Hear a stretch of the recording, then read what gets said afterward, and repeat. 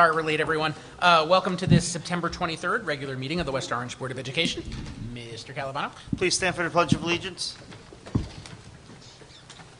pledge allegiance to the flag of the United States of America and to the republic for which it stands, one nation, under God, indivisible, with liberty and justice for all.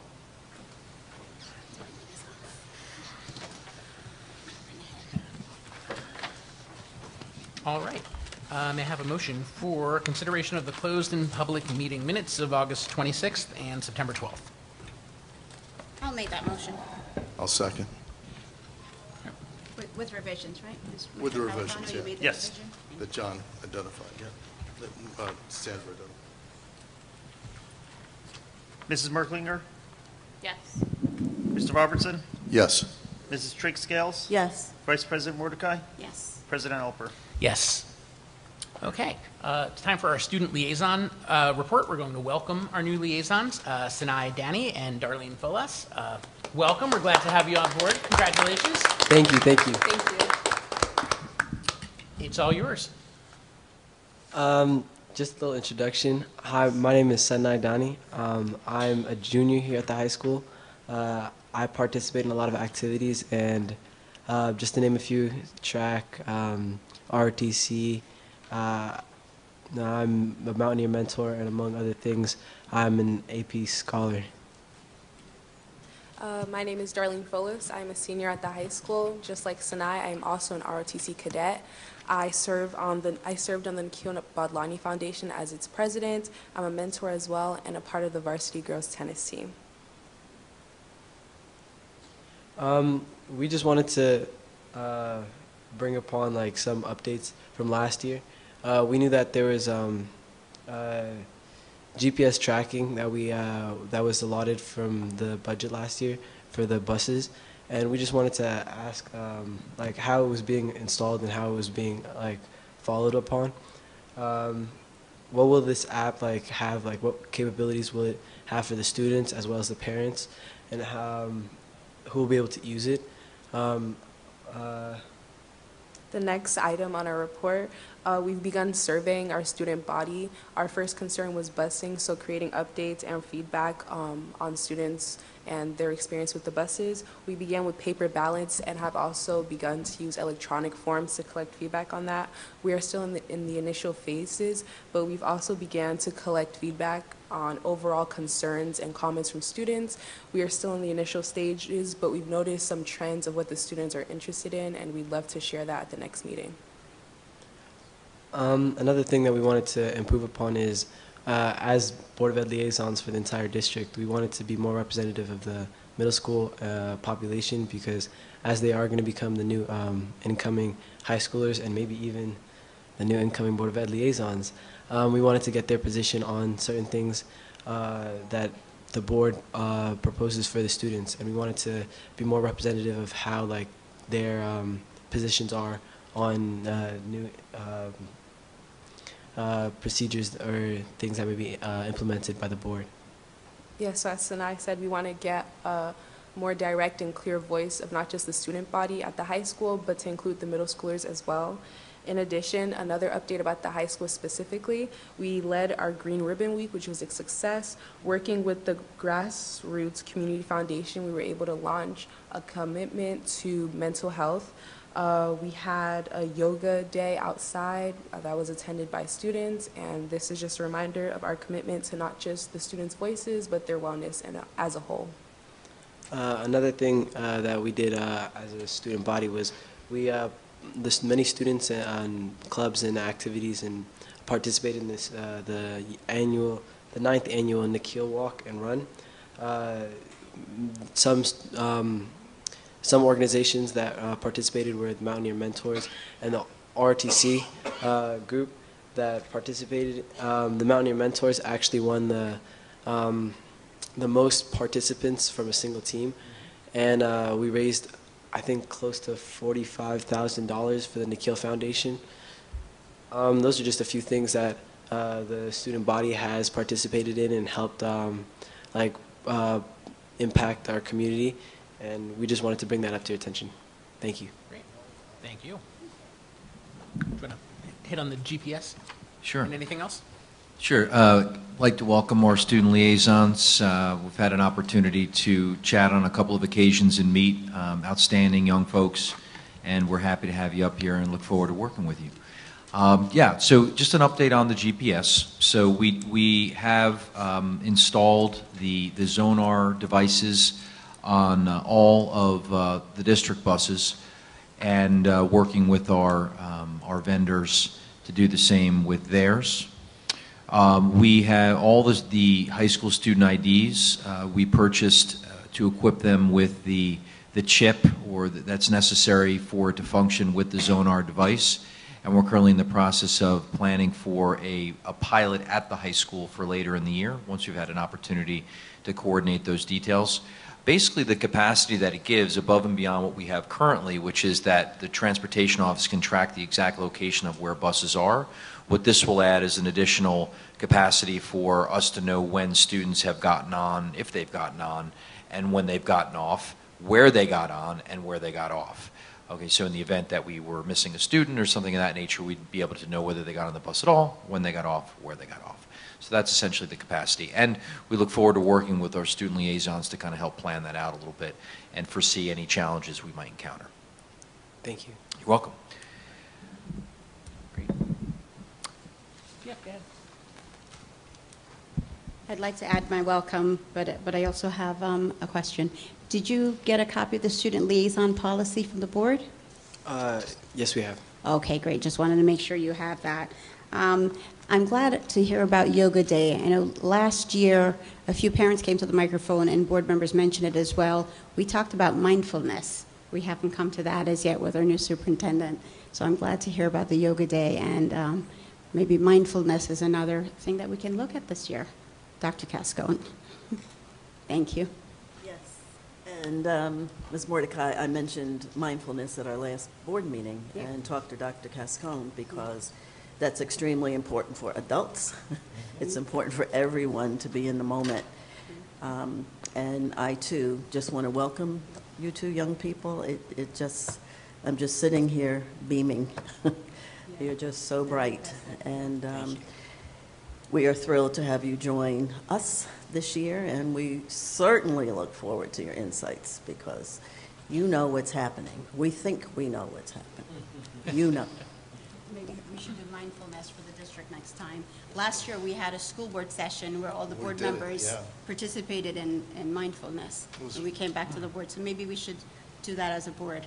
That'd be great. That'd be wonderful. Sure. Anything?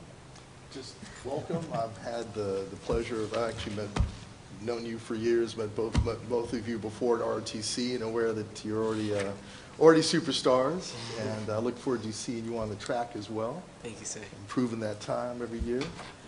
But welcome, and thank you for your insights. Thank you for the work you did coming into your first day, and we really appreciate you.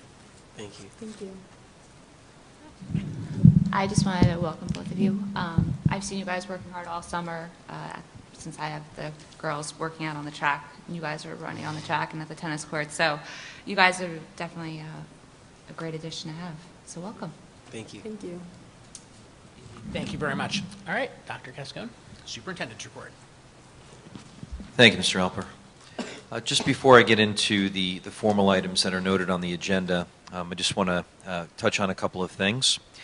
We've had a busy start to school by much of the feedback that I've received from various groups of stakeholders. It's been a very positive and smooth opening to the school. A number of folks have said to me that this is the smoothest opening they've seen in years, so that is very pleasing to me as a superintendent, because ultimately that's what I'm trying to accomplish, is creating an environment that's smooth and efficient for our staff and our students.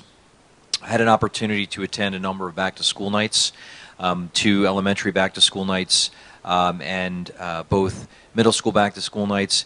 The buildings looked amazing, a lot of great parent turnout. We had some students that were there serving as volunteers to give tours, and it really just filled me with a lot of pride to see all that coming together for to start the school year off.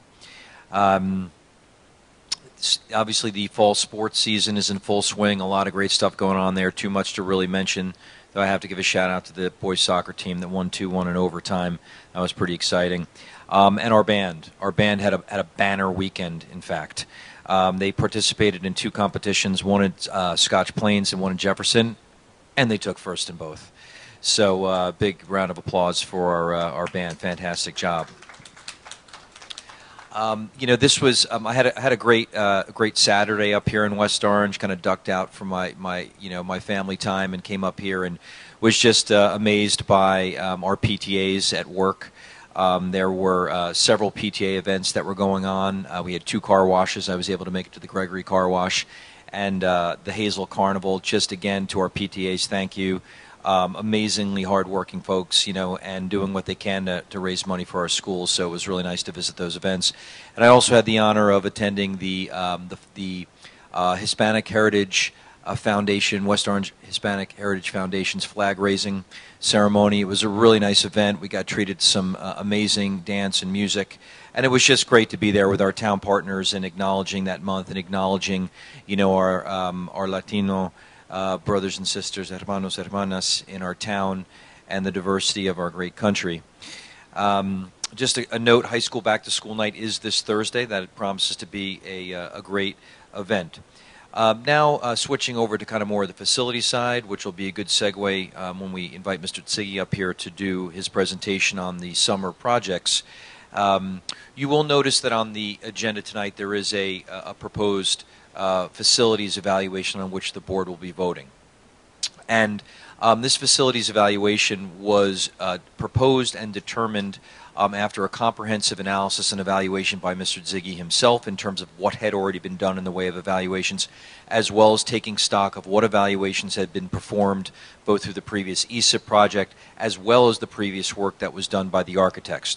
And so what that did was it ensured that there is not redundancy in this additional evaluation that's being conducted, and as was explained last time, so that we can really be operating from an informed and comprehensive perspective to deliberate on what is necessary for a referendum. So just to clarify that again, and that will be voted on tonight by the board. An update on the air structure. I'm very pleased to let you know that we were able to successfully negotiate through the conflict that existed between the manufacturer of the bubble and the contractors, and that work is moving forward. And we are on target for delivery of the lockers, I believe, by mid-October, and that facility should be fully operational within several weeks. So we're pleased that that's been moved forward. Just moving on to the formal part of the agenda as far as district goals. The process of setting our district goals really started when I came into district and was listening to various groups of stakeholders about perceptions and needs. We, as a public work session with the board, we developed some rough ideas for district goals. Through our leadership team meeting over the summer, we kind of further threshed those out, and the goals that appear on the agenda is really the end result of that work, and there are 5 of them. And not to read them verbatim, but they connect to communication, perception, student achievement and access, social emotional well-being and learning for students, and then the generation of additional revenue. And all of them will be SMART goals in that we will utilize surveys and things of that nature pre and post to determine the extent to which we've achieved those. So excited to get started on those, and a lot of great work to come.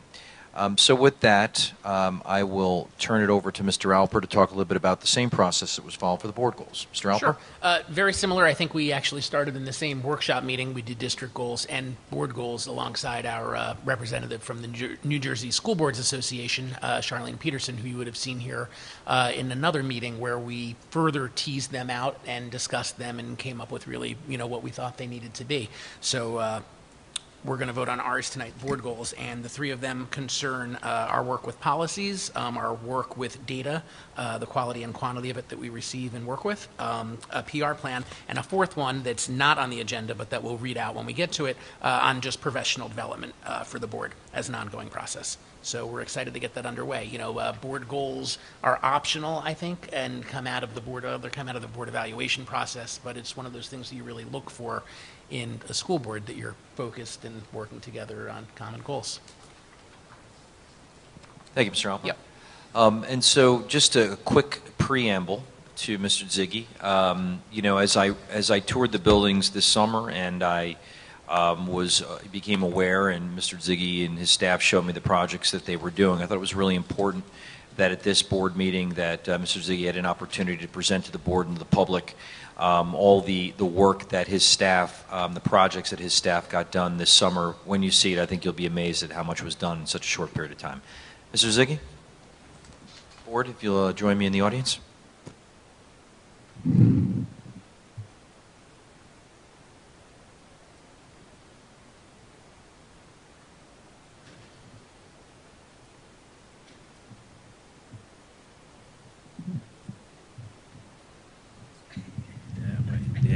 That's better. That's good. Good evening, everyone. I don't get this opportunity very often to thank my staff. Without the buildings and grounds, people who are behind me, I facilitate trying to get all this work done in a short period of time in the 10 weeks that we have. Many people think we have 10 months, but it's only 10 weeks, so what we get done is amazing. Mike Hanley, who's our operations foreman, and Kathleen McCormick keep our office together. Every one of our head custodians, custodial supervisors, maintenance and custodians do a fabulous job. In their best interest of the staff and students are always in the forefront to keep everything going. So the presentation, I put together about 50 slides. I could put 500 together, but it just gives you a flavor for what goes on in the district and what we've done with the monies that are available to us. In the high school, in room 2301, we renovated this room. We cut the classroom in half and put an office in the back space there. There's the office from one side. It's a learning area. That's the coach's office there, and then a learning area for the students on the other side. Air conditioning, ventilated properly so that that room could be self-sufficient. Roof replacements. We did over the 4300 wing where we had quite a bit of problems with leaking ceiling tiles and so forth. That has now been abated, so that's behind us with a new roof. This is one of the foam insulation roofs that we started with the ESIP program and are continuing now with all of our roof repairs and any roof replacements in the future. You can see from another angle, that lower roof was done. Half of that roof was ripped off with the wind. We got that part of the roof replacement. That was the capital money that we had this year to do some roofs and electrical upgrades. Trailers. Finally, the trailers are gone, at least in 2 schools.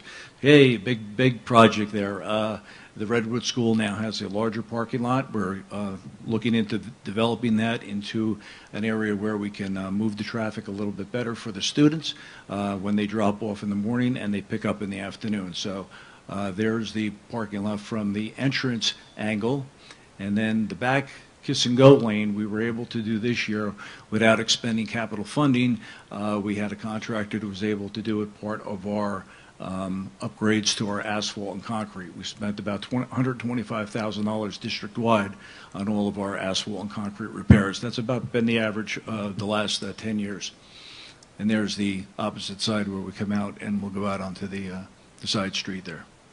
Okay, there's another area where we put, this is going to be where the Gaga pit that's down in the back playground area, which we don't use that often because it's on the grass, is going to be moved up to the front there, and the kids are going to be able to play in a consolidated area where they have other playground equipment there. So I'll show you that picture.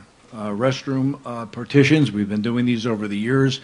We were able to get some money this year to do Redwood and St. Cloud, so you can see the big difference in the stalls that are put in the bathroom. Really spruces up the bathroom and, again, gets rid of those metal partitions that weren't so good. Okay, some fence replacements that we did.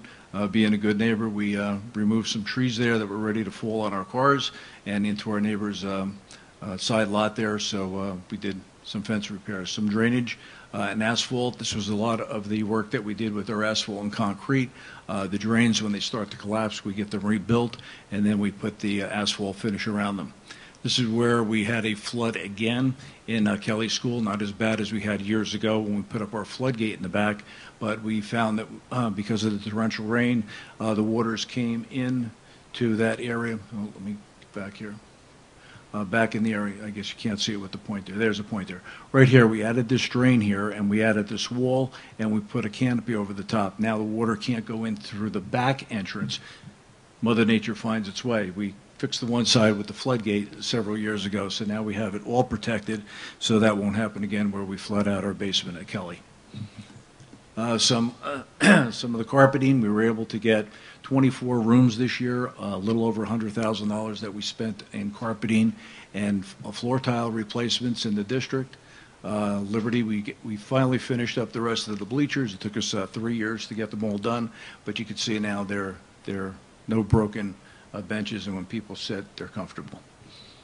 Okay, the retaining wall at Mount Pleasant, we started out with a small portion down at the end. This is another 3-year project, and we now hopefully have our frozen sidewalks resolved for the future. Okay, so it did work. We wanted to do a small portion. It did succeed where it went down into the drain and under the stone, and so we came up about another 125 feet. So I think we've got it solved until it goes further up. So we'll see.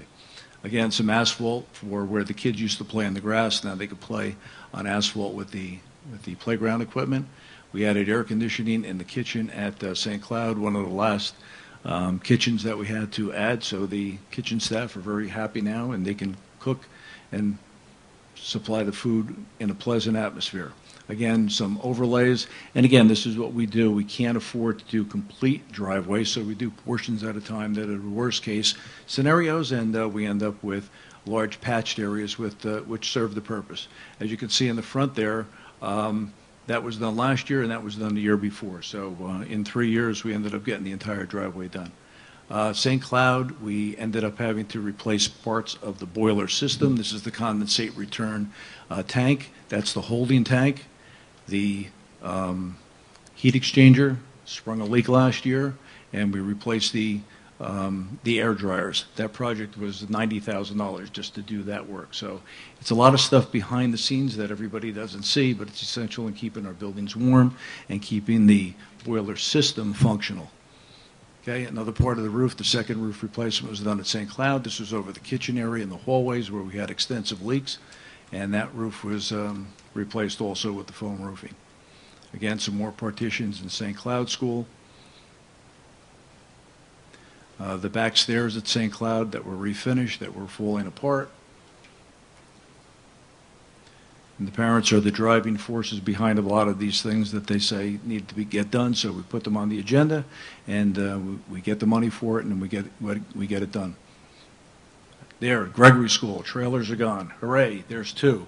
Okay, so that open field, and what we did was the walkway, the original walkway is down the left side here. It comes down the steps, goes down, and goes in the front. We had a walkway that came up this way, as you know, around the trailers. We decided to make the walkway to the left side and move remove the asphalt so that the field now can be extended. So when the grass grows in, as you can see, it's already growing after several weeks, and we get some rain, hopefully, we'll be able to get a nice finished field there so the kids can expand for their play area.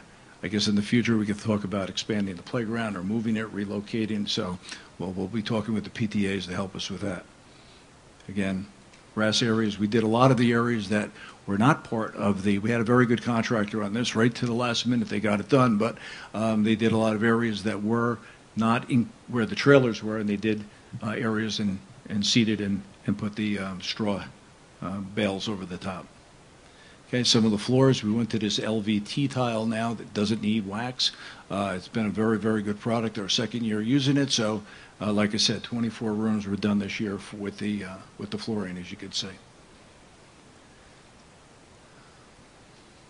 Some of the concrete work, you see the whiter patches, those are concrete replacements that we do. We're going to be filling in a lot of the areas with some topsoil in the fall, and we'll clean up those areas so the walkway is safe and passable.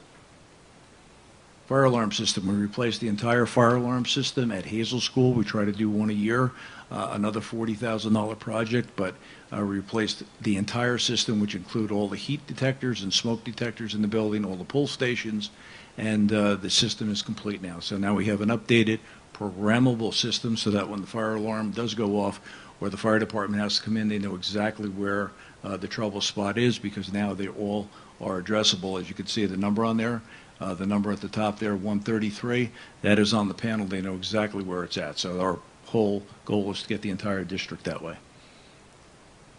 Okay, bus garage, we have an office renovation. All these renovations were done with our in-house staff, very, very talented maintenance staff that we have. We don't need to go with outside contractors, so we save a lot of money. We get the best bang for our buck, and we're able to do these, inclusive of the windows and everything, even the doors. The flooring is done by an outside contractor, but you can see this was our biggest project. This took us 6 weeks, most of the summer. We did four classrooms, well, actually 5 classrooms down in the basement of Washington. As you can see on top, those we actually ripped out all the walls and then restudded them. We thought we had a mold problem, but when we ripped it all out, we had no mold problem. We had old paneling in those classrooms, and when we pulled it off, we found that there wasn't mold, but again, basements lend itself to moisture, and so we refinished. So as you can see at the bottom, you can see the difference in the classroom. Everything is newly sheetrocked. Okay, you can see the old on top, okay, and the new on the bottom. Okay, this is B7. This was our one room downstairs, and you can see the difference at the bottom down there. Tremendous difference. It also helped with our little rodent friends that come in. We found a lot of holes behind the walls that we couldn't get to because of furniture. That was all ripped out, so we're in constant IPM mode in trying to get our little friends outside and keep the students happy inside. Playground repairs and upgrades, we're constant with that. We have an inspection company that comes in each year, and you can see the mulch that was put down and all the repairs that are done for each of our playgrounds. And that's the presentation. Thank you.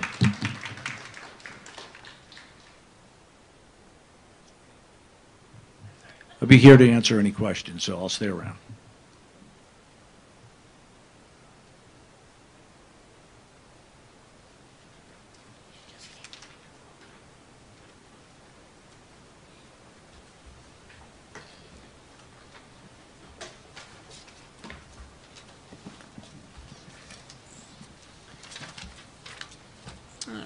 Ms. Trigg-Scales, you want to start off? Thank you, Mr. Ziggy, and your phenomenal staff. When you talk about the fact that your maintenance crew has done a lot of this work, that's very impressive. I come from a dad who worked for the Norton Board of Ed. He was foreman of the painters, so I kind of have a thing about facilities, and so I'm very impressed. And I know the drainage issue at Mount Pleasant and Gregory and Kelly. I know those principals and parents and students are just thrilled that that's been taken care of. The 24 floors. Tell me a little bit more about the composite. What's used for that? You said it was something new. The VCT, which is vinyl composite tile, we now moved into the realm of LVT, which is a pre-finished tile that does not need to be stripped or waxed. Wow. So that saves us a lot of time, especially toward the end of the summer when you have to have the floors drying time with the onset of the floor installation. We save a couple of the days there where we could move the furniture in. We don't have to worry about burnishing because the wax needs to be a little bit hardened so that our furniture doesn't stick to it. So it's a time saver that way. And in the future, we're hoping that we don't have to wax or spend stripper and the time to strip those floors. So it's a time saver there. So you said that the ultimate goal would be to replace all of the classroom floors? Yes, well, all the classroom floors as we go along, as they need to be replaced. This is going to be our product. We tried it for 2 years now. It seems to work very well. The custodians like it, so that's the way we're going to go. So that's a saver for us. A little bit more expensive than the VCT, about 10% more, but it's worth it in the long run because we're going to save in the maintenance down the line. I'm always curious to see how. Well, I guess we don't use salt now on our sidewalks. We use whatever we use. The magnesium, yeah. Right. How that interacts with the new floors. I've seen some really odd chemical reactions.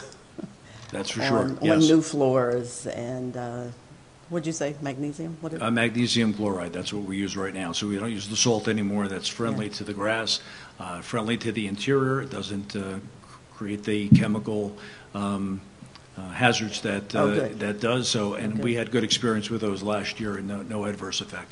Fabulous. Again, thank you so very, very You're welcome. much. Ms. Mordecai.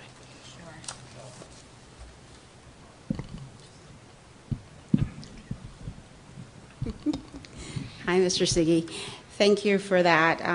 Very, very impressive presentation, and thank you to your team. I have a couple questions. I'm going to piggyback on one of Ms. Trickscale's comment about the floor. You mentioned that in the long run it will save us money. Is this a part of your sustainability green school training? Yes. Thank you for that. Yes. We're hoping to bring back the sustainability committee. He was one of the many administrators that took that 5-day program. So I'm happy to hear that it's animal, grass, plant friendly and Yes. everything. So that's good. I'm a little amazed that there's anything that needs to be fixed in Liberty. It's our newest school. What is it, 12, 13 years old? Mm-hmm. Yes.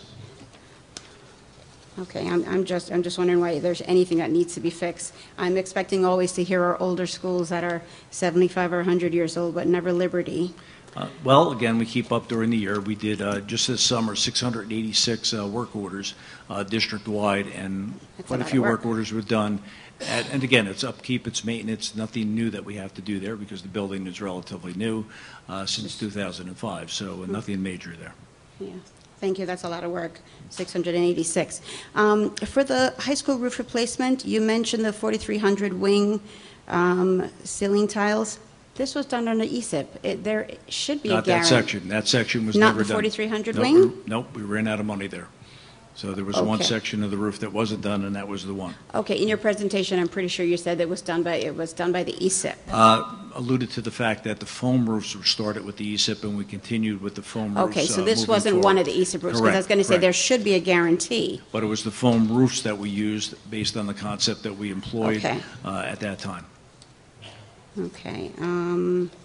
The Redwood Kiss and Go Lane, thank you for that. I know several years ago we had a tragedy in that school district, in that Yes. Alton School area, so that's great. Thank you. You're Thank you so welcome. much. Good job. Thanks. Mr. Robertson. Just thank you and your team for all your hard work, and I'm very happy to see that the retaining wall at Mount Pleasant is up, and we'll cross our fingers on the ice this winter and hope we don't have the same problem again. But it looks beautiful, and Good. I appreciate all the hard work. I'm just curious, and kind of piggybacking on one of the things that Ms. Mordecai said. What are some of the other green approaches that we're taking as we do our renovations? Anything that's non-chemicals that we're using, we've gone for years now. This is probably our 10th year going green with chemicals. All our cleaning products, we stay away from stripper. We only use stripper, and I hand that out very sparingly on our more difficult floors and the whiter floors to get them clean. So we try to stay away from there. Our waxes are all biodegradable and are user-friendly or environmentally friendly. So from there, even our road salt, we try to keep away from the grass areas and do a good job with that. So those are some of the paints are all non-toxic paints now. There's no odors, very low grade, VOCs, or almost zero. So again, those are all the things we're trying to do. Always thinking of things to do. Went to fiber mops instead of the cloth mops now. So those have been a tremendous help for us. We launder them all. All of our schools have. It's almost like a laundromat. They have a washing machine, and then the guys dry them out. So we buy them detergent, and we save a lot of money there because we don't have to rebuy them again. So all those thoughts of doing Excellent. things, to save money and also to be green. Thank you very much. You're welcome. Great. Ms. Merklinger. I just want to thank you and your team. They're some of the nicest people I've ever run into in my runs and work around town. So thank you to all of them and yourself as well for Thank that. I'm happy to see the trailer's gone from Gregory because I have fond memories of playing in that huge field. So I'm glad the kids will have that open space again. Just a real quick question with the roof repairs at the high school and at St. Cloud. I know that's something we've talked about with the architects. Are there any further plans for additional roofing to be done with this foam? Only if we can't get it done with the architects, then we'll have to try to plan to do some more. We do have some more roofs that need to be done. What I didn't show here, it's still on the agenda, but the rest of the capital money, we're going to be doing some electrical upgrades at the high school. One of the areas in the PVW, the whole electrical room is going to be redone. All those federal breakers are going to be taken out of there, and we're probably probably a little late in doing it, but we haven't had any disasters now. Those circuit breakers need to be exercised, and they haven't. So we're probably going to start it at the end of October, the beginning of November. We had asked the contractor to give us some better pricing, and he was able to do that by moving the project from the summer to the late fall or early winter. So we're going to do that over the winter time, probably late October, early November, and we saved about $10,000 by doing that. So we'll get that electrical upgrade plus some distribution panels. So we're not going to have redundancy with the electrical. With the engineers, we'll be able to get the high school completely upgraded for electrical distribution, which is a positive. Great. And so just to follow up on that, you said that's the Pleasant Valley Way gym, correct? What's that? The PVW gym? PVW electrical closet and Oh, okay. upgrades there, yeah, not the Okay. gym. Not the gym. Okay. The gym is okay right now. We have Okay. electrical. The distribution there is fine. It's other areas of the building that we need better distribution. Thank you. Liaisons? I just wanted to thank you and say thank you for your hard work that you guys have put into the school district, like improving the schools for all the students, and for your initiatives to go green. I just had one question. I know in previous years, the Washington School, elementary school, has had a retainer wall that has been broken, similar to the one at Mount Pleasant. I think it was, if I'm not mistaken, was not put in the budget for last year, for this year, I guess. But are there any plans to put it in the budget for this year, going into next year? We keep moving along in that direction, and our overall plan with the architects will address that. So hopefully we're going to be part of that future plan. Yes. All right, thank you. No further questions. Great. Mr. Ziggy, thank you. I think we're good. Thank you. Thank you, Mr. Ziggy. Appreciate that. There is actually no HIB report. I'm happy Great. to report that we do not have any HIBs to date in September. That may be a non-summer first. That's excellent. All right. Questions from the public on agenda items. If you have a question or comment on anything that's on the agenda, come on up. You'll have 3 minutes. Just let us know your name and address.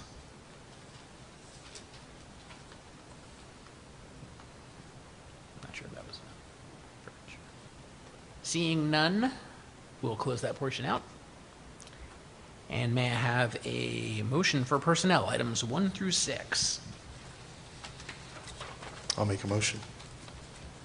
I'll second. All right, any discussion? Just, I'll take a... Yes. Go ahead, you can. No, good. No, pleasant. Just want to say thank you for the 22 years of service to Janine Aldrich, and wow, it's a long time. And just thank you for your contribution and enjoy retirement. Absolutely.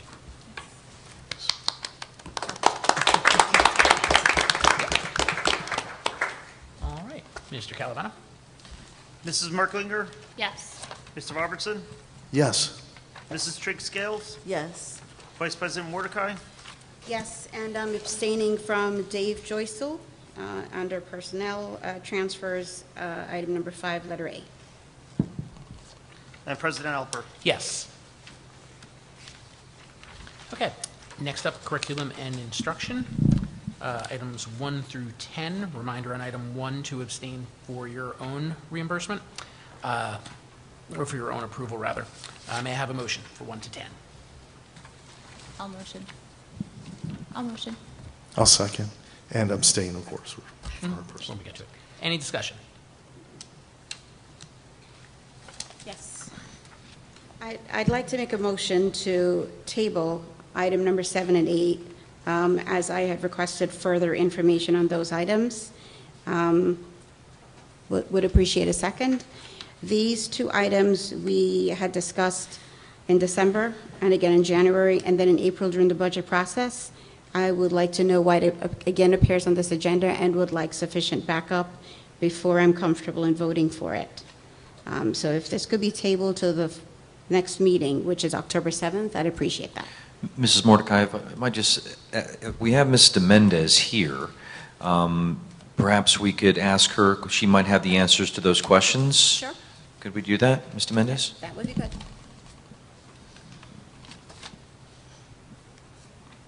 Hi, good evening. Last year, we began our work with professional development in the area of ELA in order to respond to the feedback of our staff. Our staff had completed various surveys through our listening sessions. They asked us for support with professional development, specifically around Readers and Writers Workshop. The ask was not just to go to workshops outside of district or one-day workshops, but to have a consultant actually come into the classrooms, model, have the opportunity to observe that modeling with peers, and then debrief, and then work through the professional learning that way. Last year, we began that work with our consultant and received some additional feedback on next steps, things that they would like to see expanded upon, etc. So this would be a year 2 part of that goal. Specifically this year, we are going to focus on professional development around unpacking our units of study as a resource. Just for a clarification point, we have curriculum in ELA that's developed. We have curriculum that we're revising, and the units of study are just supplementary. So when the teachers go to unpack those units of study, they're really going to look at what teaching points will they pull from the units of study. They'll see those modeled in those classrooms, and then they'll be able to debrief around them. The reason that's very important is because we don't want the teachers to attempt to just use the units of study as a curriculum, or from A to B to C to D as if it is the curriculum, right? We want them to be able to just pull out those teaching points, pull out mini lessons, pull out mentor text, pull out those things that are priority for the students. A second area of focus would be really looking at small group instruction. So what does your data say? You've been using Fontes and Pinnell, you've been using MAP, you've been using the ELA, the NJSLA assessments. You now know what your students can and can't do. You are giving formative assessment in your classroom. So now how do you use that data to pull small group instruction and really meet the individual student needs with very specific strategies and interventions? Another area that we'd like to focus on is conferring with students in the reading and writing workshop through the professional development.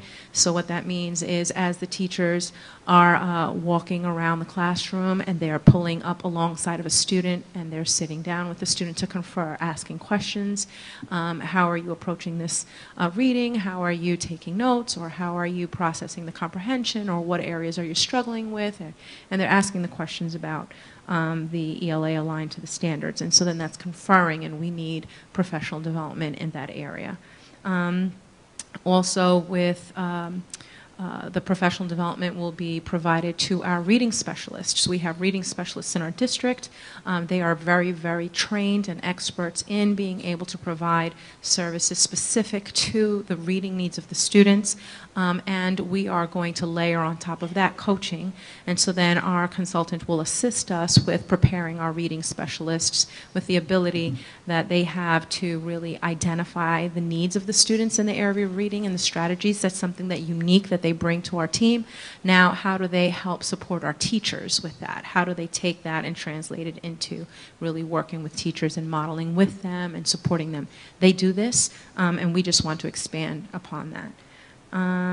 Another area is, as we begin to revise our curriculum this year, to really look at grammar, which is our focus, a priority area. We want to look at our resources, make sure that they're representative of our students, not only as a window, but a mirror, right? We want to make sure we're looking at both ends when we're aligning all of our resources to all of our new state mandates, and we're making sure that we are representing all of our student body, that we're representing all of our student body well, that there's no implicit bias, that there is no discrimination or misrepresentation of any of our community groups.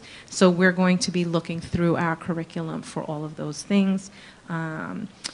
These PD sessions that are here, they are different days. I think it's 27 or 28 days, and the reason is because it's going to take place in each school. We're not pulling the teachers out. That's another priority of ours, not to pull the teachers out for all of their PDs. Some teachers will be pulled out for some, but here we're going to go into the different schools and develop lab sites. So it will be a classroom that is working through the professional development, teachers observing in their homeschool setting, and it's familiar to them, and they'll be able to really benefit. So that's the focus of the professional development plan. For the consultant, we do have action plans for that, so we can forward those to you, Ms. Mordecai, and to the rest of the board with very specific objectives for each of the things that I've mentioned, an action plan with activities, next steps, and measurable outcomes. What are we expecting to see at the end of this? Okay. So my question, well, I have questions in regard to what you've just said, but I also want to add on, we approved this December 11th, 2018, and we spent $24,700 through Title 1A, Title 2A, and Title 4A. And then again, we reapproved it on the January 28th meeting.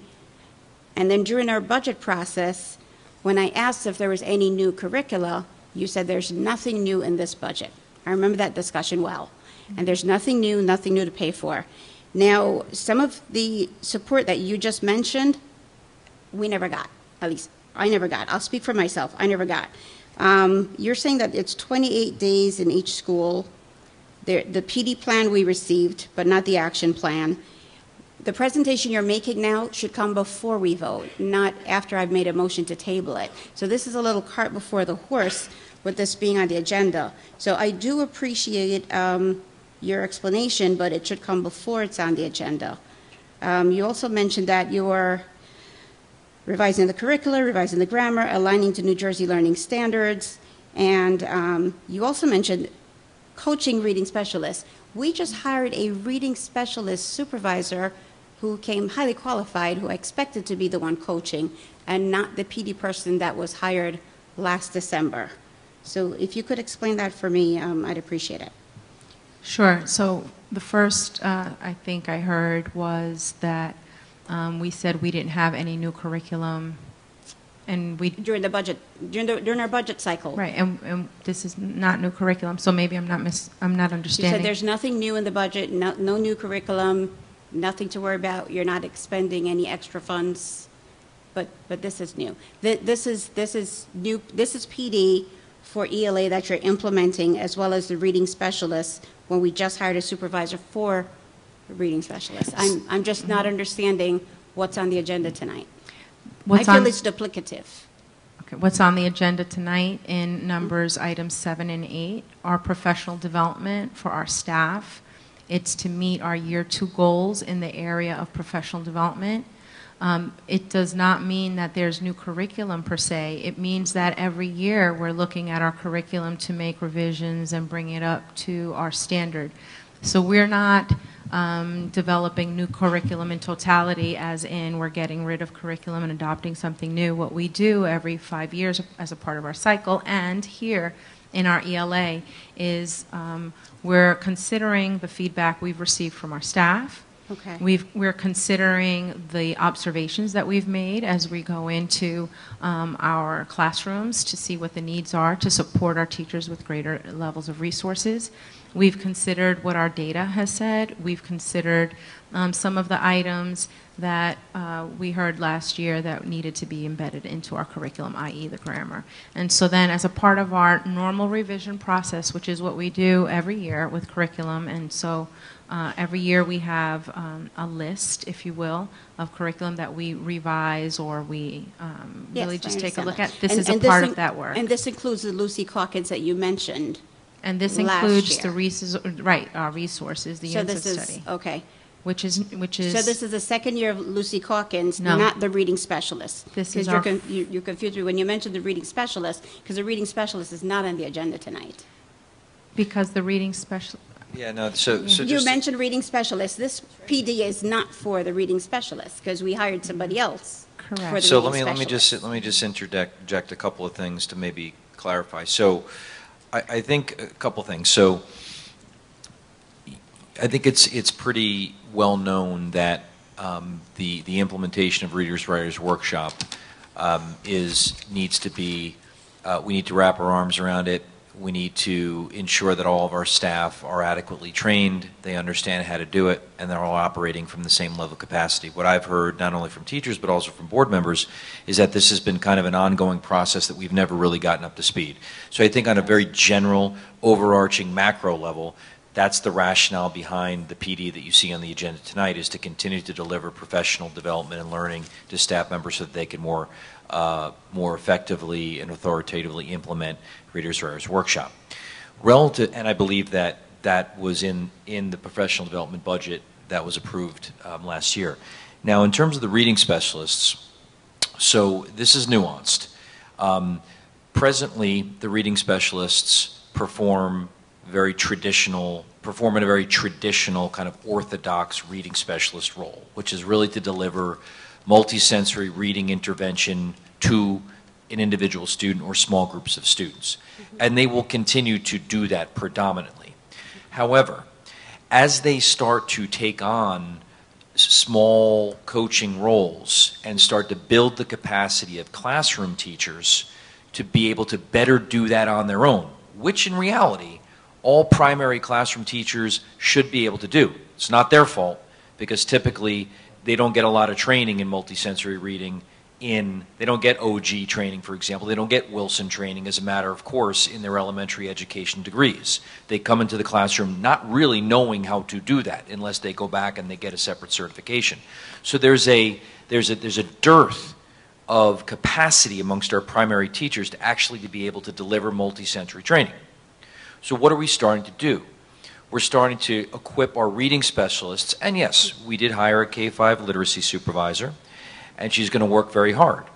But we have 7 elementary schools and a lot of elementary teachers, and she's one person. So it's a fairly typical model to turnkey and to build capacity amongst teachers to serve additionally as additional trainers within the building, and practitioners in the classroom whose classrooms teachers can go in to actually observe that happening.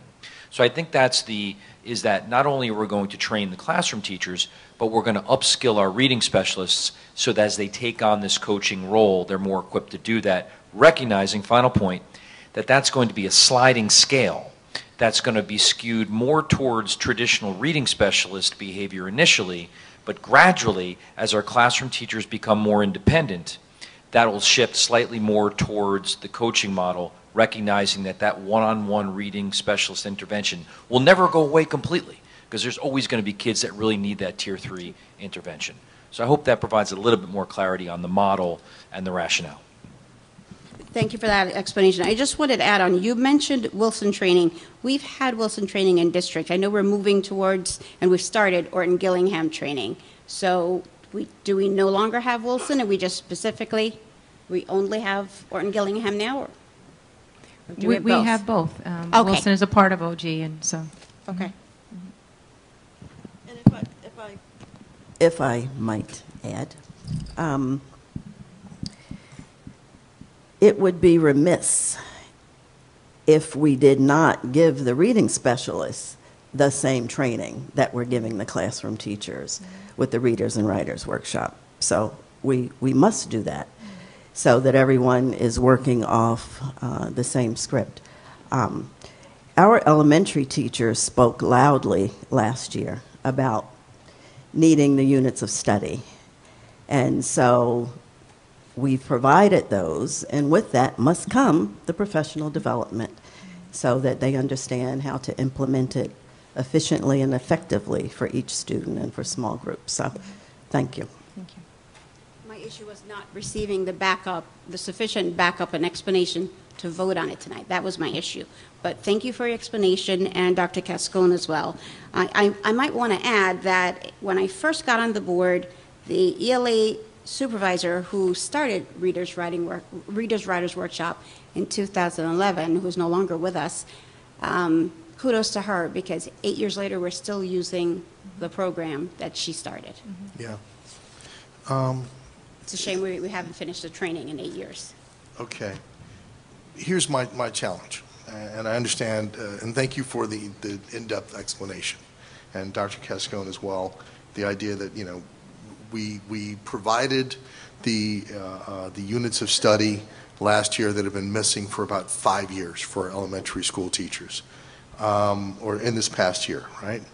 And I understand we need to train the classroom teachers and both kind of upgrade and evolve our training of the reading specialist as they evolve into more coaches, so that they can help to continue to reinforce the PD with the teachers. And I also understand that we moved to, for cost savings purposes and efficiency, moved to bringing trainers inside instead of going out to trainings, and that was a great move. I get all that. Here's where there's a little disconnect for me. We do have a new ELA supervisor. I understand she's just recently come on board, and look forward to what she can do. Some of this, though, feels out of context for me, because the truth is that while we theoretically have a 5-year cycle for curriculum development and approvals, ELA I've seen changing dramatically and on and off, particularly for K-5 throughout the past few years, and we have struggled with the implementation of the Readers Writers Workshop, and I understand that this is part of the solution to that, right? I get that. The PD is supposed to address that. At the same time, the board has never really had a presentation of that.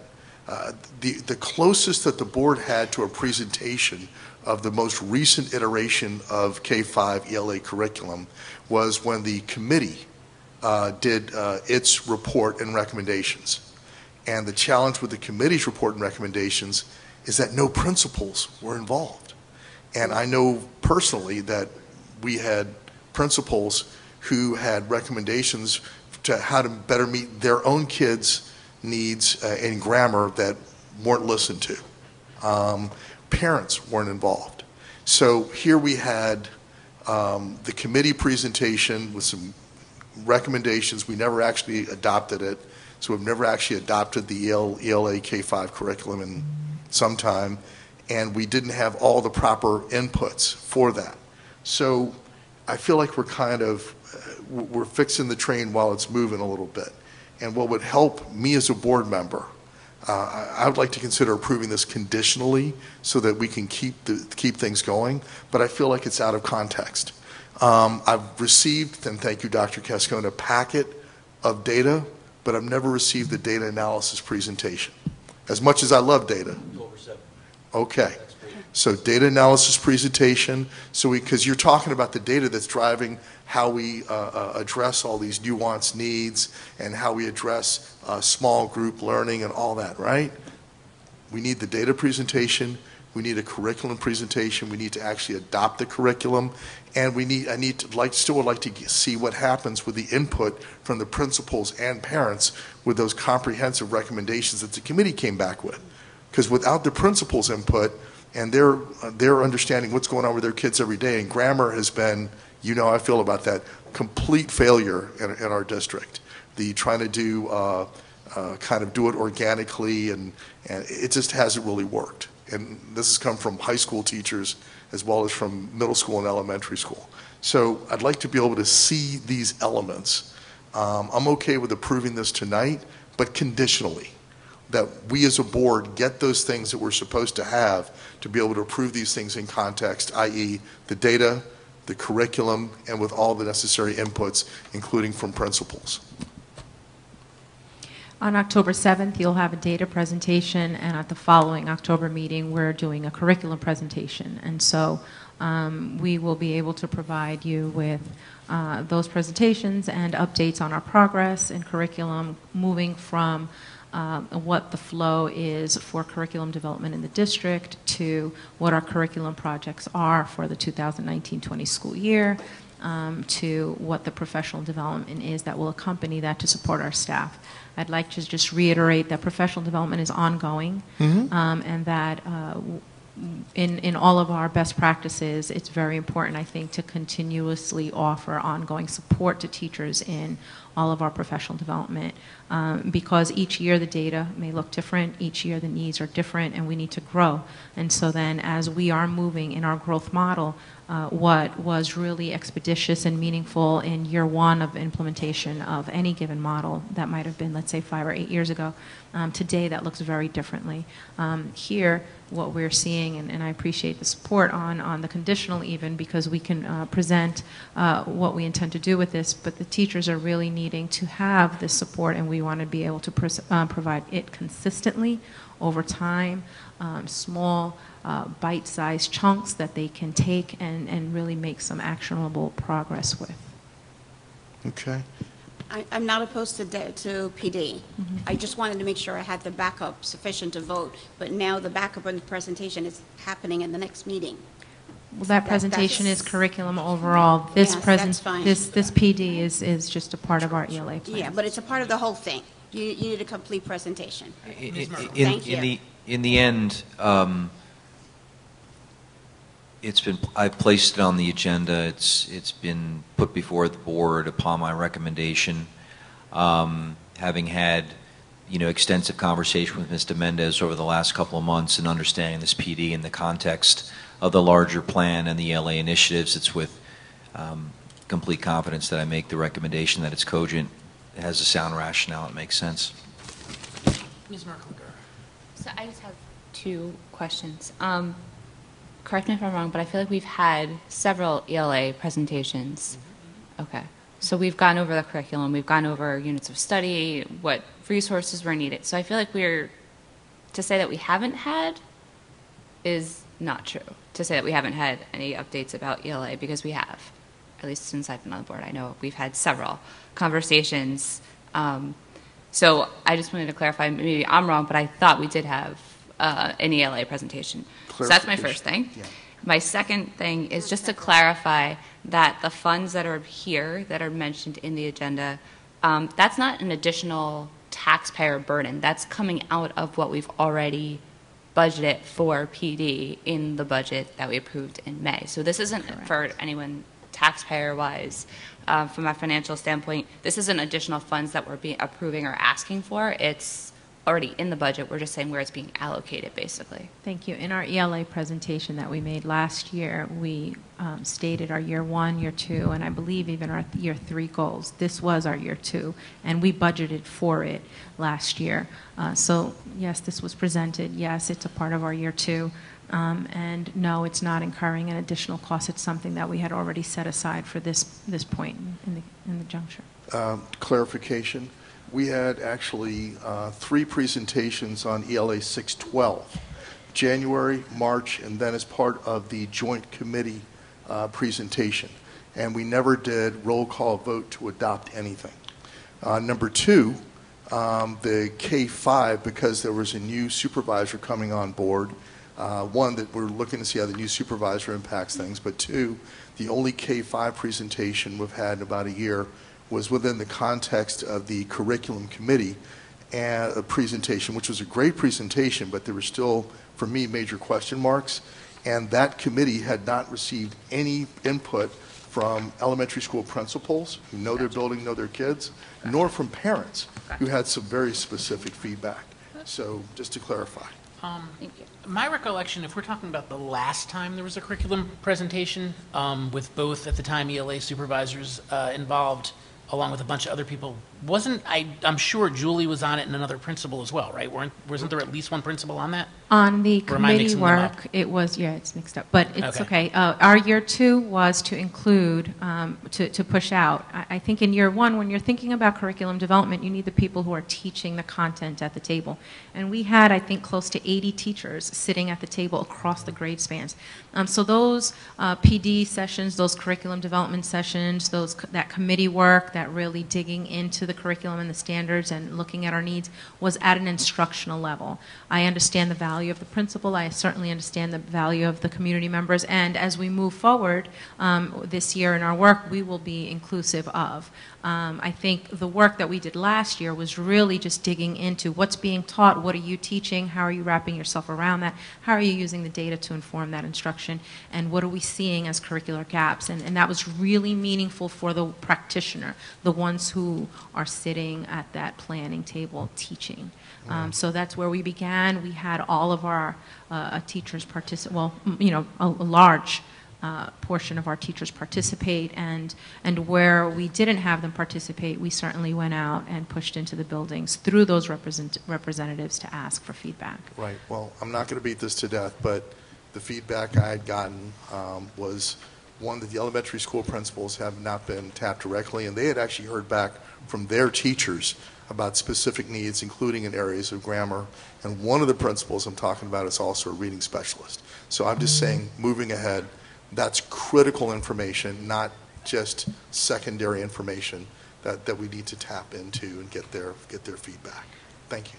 I think I just had one other question, which was when we approved in January or December, whichever it was, that PD was then delivered. This is for the next round of PD, right? Next round, yes, next level. Okay. And just so you know, I'll be working with Mr. Mendez closely on the presentation for the second meeting in October, and we will be providing very specific information, including board motions, to kind of put to rest once and for all what curriculum has been board approved by the board and what hasn't, because admittedly there's a lot of curriculum, there's a lot that's been reviewed, a lot that's been approved. Now, the extent to which all board members feel as if there's been the necessary level of review is certainly subject to discussion, but you know, whether or not these curriculum actually appear in board motions adopting them, I think it's important for the clarity of all the board. I think it's important for the clarity of the public, since we are making statements relative to whether curriculum were approved or not, that the public has a really clear picture, as reflected in board motions, what curriculum have been reviewed over the course of the last several years. Thank you. Okay. Dr. Cascone, if you can, I'd like to make a suggestion. I know that Mr. Mendez has changed how we get the curriculum review now with your top sheet.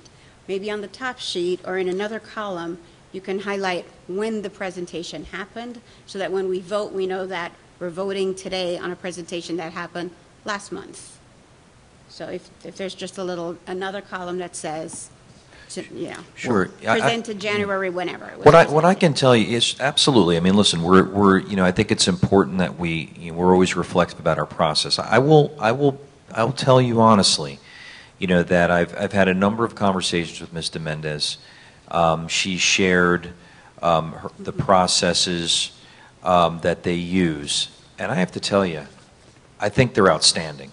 As a curriculum person who worked as a curriculum director, I can tell you I really feel like, now, in terms of, kind of flow and sequencing and chronology, can we get better with that? Yes, but I will tell you what I have seen in those artifacts, and we're going to be working to kind of display those for the public as well as the board in the second meeting in October. I think the public will see that these are very, very sound internal procedures. Now, if we can work on the point from internal to board, I think that's what you're speaking to. Yes. And certainly we can refine that and get better with our chronology.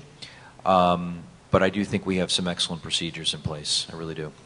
I think on paper, we do appear to, Dr. Cascone, what we've discovered in past meetings is that there were elements of that procedure that just were left out. And in terms of I'm glad you're going to be presenting things for an actual roll call vote. What used to happen is we'd have a presentation, we'd have a discussion, then the next meeting we would have it as an attachment. We'd vote on it if there are any final comments. We would have, if there are any final comments, you make it at that time. And so between the two, if there were things that needed to be changed, altered, whatever, adapted in a different way, phrased a different way, that change could be made. But when I talk about things like principals not having input on something, which should be critical in the process, and when one of the principals is an ELA, is actually a reading specialist, these are things I heard from multiple principals, okay? So that to me is a critical part of the process. And the parents too, when you have multiple parents coming to you over many years saying, my kids can't write with proper grammar, and that's repeated feedback that you hear elementary, middle school, and high school, and it's not listened to, and it's not really been addressed in the curriculum. Just to say, well, we'll have pull-out grammar lessons, but it doesn't seem to be working.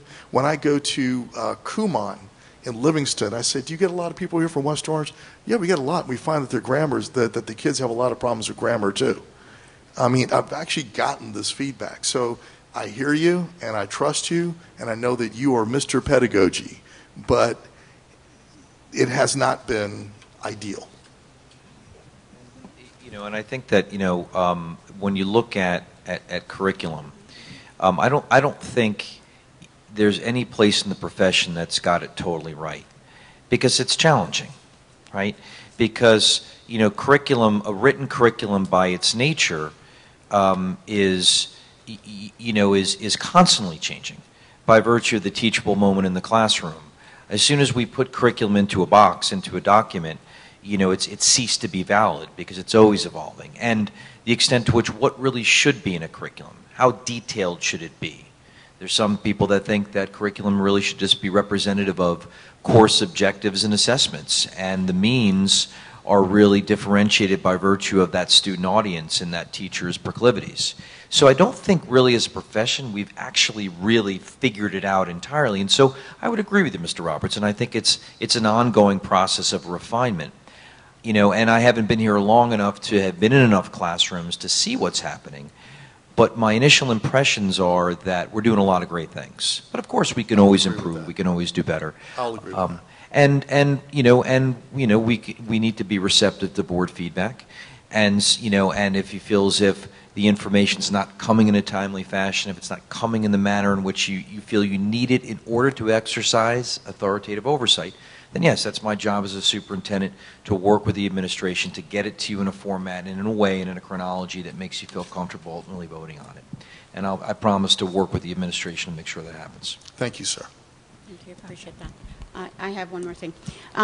So for the school business application for absences, are any of the principals attending workshop this year? I know last year when Edison won the bronze certification for Future Ready, I believe that principal attended. Will the Kelly principal attend this? Okay. Yes, Dr. Pilar will be in attendance. Okay, and our registration fee can include up to 20 people. So I'm not sure who else is going. I know in the past, Mr. Sigi has gone for sustainability and other classes. I don't know if anyone else is And going. Mr. Santiago is going, because I believe He he's... usually goes. Yeah, He usually goes for the technology piece and for the Future Ready. And I know one year, Deb Cohen of the high school went because she presented a program that we have here at the high school, and that was a really proud moment for all of us to see one of our high school teachers in Atlantic City, showing off what, I haven't the great seen, quality. in reviewing all the school business requests, I haven't seen any other folks that Okay. have put in for school boards. Folks are attending other, leadership trainings and things of that nature, but I don't believe anyone else is going to school boards. Okay, because the registration Includes 20. 20 people. Interesting. 20 people. But it's not. But the hotels aren't free, so we may have free registration, but we still have to pay the It's hotel. $100. Okay. Right. Yes. So there's a motion on the floor Yes. to table. Do you wish to withdraw it, or do you want a second? I will vote based upon the fact that I got sufficient information, and I support the superintendent's recommendation. Yes. So you withdraw it. All right, Mr. Calavano, let's vote. Mrs. Merklinger, Yes. Abstain from and your own abstain school for business. your business? What's that? You have to abstain for your business. Oh, yeah, with the exception of, sorry. Mr. Robertson? Yes, and abstaining for my line in the business, Yes. number 3. Mrs. Trigg Scales? Yes, and I'm abstaining for my 4 business, and just want to point that out to Mr. Robertson, who alluded that, or intimated, or suggested that I may not be attending workshops. So I just want to call that to his attention. Thank you. I'm glad you're attending. Vice President Mordecai My vote is yes, and I'm abstaining from workshop. and President Alper. Yes, abstaining from my school business item. All right. Finance. Mr. Alper? Yes. Can we just interrupt for 1 second? I'd like to just thank our student liaisons. We're going to actually let them go. Quickly, could we ask a question for Ms. Dominguez over there? Of course. As a student who actually participated in the Readers Writers Workshop throughout my elementary school, I found that this workshop actually helped. It was very helpful for me as a student, engaging in my reading and writing and engaging on becoming a better writer. But I originally started out as an ESL learner. How does this professional development for the teachers in literacy encompass ESL students and help them also improve their writing and their reading as much as it helps the normal English-speaking students? Well, first, congratulations that you are here as a board liaison and you are articulating with us about instruction in your second language. So that's huge. So congratulations for that. Thank you. We hope to continue to duplicate in all of our students what you've received from West Orange in our ELA instruction. I think what we're doing in Readers and Writers Workshop is that we're coupling that with the strategies that we're providing in professional development to our teachers who are working with ESL students, and that's called sheltered instruction. So there's two different types of professional development. There's a professional development for the teachers who are working in the Readers and Writers Workshop model. So what does that look like? How do we teach reading? How do we teach writing? How do we do that in a way where we foster independence, as you've demonstrated, right? And then with our teachers who teach students that speak English as a second language, we're offering them different type of PD, and that's sheltered instruction. And that says, well, now how do we reach the acquisition level of English for those students? How do we work with our ESL population so that they can acquire the academic English that they need, that they can use different strategies in order to reach into the vocabulary of the second language, or leverage their first language and then transfer those skills, as I'm sure you practiced that, right? Leveraging your first language or whatever grammar or understanding you had of your first language to learn your second language. Thank you. Mm-hmm. I have a question as well. So I agree with Sinai, and I appreciate the emphasis on evolving training. As a student, I think it's important that we're talking about how we can kind of reconstruct the way we teach English, because it's important. But beyond that, I'm also concerned about how we can make our education not just comprehensible but competitive. And so in today's age, some of the things that some of my peers we care about inclusive education, learning diverse perspective, we care about dynamic learning and things that will really challenge and engage students. So how will this encompass some of these ideas while also measuring this impact, because some of this is qualitative, you can't maybe point to specific numbers. So how can we gauge towards how the space is being changed for the students? Yeah, we're really focusing on equity and access. That's listed as a few of our district goals. You'll see that language in 3 of our goals specifically that were on the board agenda for tonight. So we're thinking about equity, we're thinking about access. So how do we give students access to quality education, to quality engagement with content, and with the strategies and the resources that the students need individually so that they can all attain that curriculum at a high level. Today, as a part of that initiative, today a group of administrators, including myself, 5 of us, began to attend training with Rutgers. It's called RISA. And it's really looking at developing equitable and sustainable systems of learning. I think we're at the beginning of that work as a group, as a core, as a unit. But in today's training, for example, we really talked about the fact that equity is not something only that students need to access, but our teachers need to have equitable access into professional development, into professional learning. So when we're thinking about our system, we're thinking about it from all of the aspects. For our students, how do they have equity? How do they have access? Our staff, how do they have equitable access to training and resources? To our content and our curriculum, how do we make sure that that's supporting the students based on their needs, because equity doesn't mean same, right? So I may need more than you. So are those resources available for me from my curriculum, from my text, and from the instruction that I get from my teacher, right?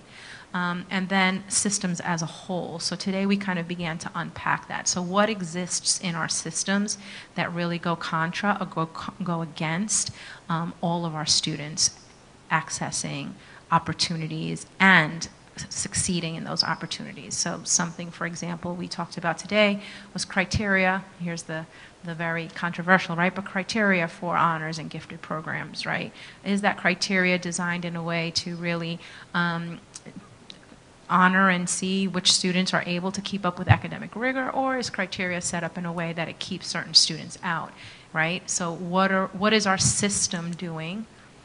What rules, if you will, is it putting in place that could, whether intentionally or not, keep students out of accessing high-level quality experiences in their educational system that really have a lot to do with the expectations that we set. Because when we set really good, high expectations for our students, you know, as we see in our 90-90-90 schools 90% of the time, even with our 90% economically disadvantaged, even with our 90% students with difficult situations or social and emotional areas that impact their lives, 90% of them can still excel above, right? They can still exceed. So I think it's how we approach that, and I think as a district that's our priority. We're making sure that all of our students have access. Every group, every represented group here needs to have access to high quality education, and then we need to measure that. And so as you're saying, qualitatively, absolutely, because not all of this is going to come from data, right? Not, at least not the hard number data. It's going to come from their experiences. It's going to come from their conversations. It's going to come from overcoming, right, the obstacles that life presents, and we're able to bring down what we call affect so that I can learn, right, so that I can learn, so that I can come to school and engage with the content, engage with my peers, engage with my teachers in a meaningful way, so that I become all that I am. I'm productive in all that I am, and potential is drawn out at the student's highest level. Thank you. Yeah. Thank you again.